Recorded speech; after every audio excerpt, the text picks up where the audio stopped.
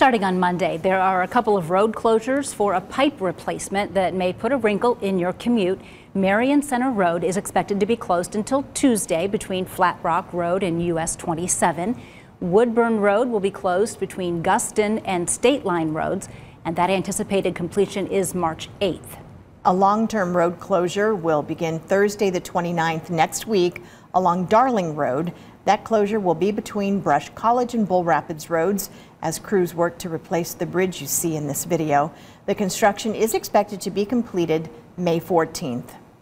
And also beginning on Monday, there will be lane restrictions on Calhoun Street. Crews will be working on underground power line inspections between Brackenridge and Douglas Streets. That work's expected to take a week.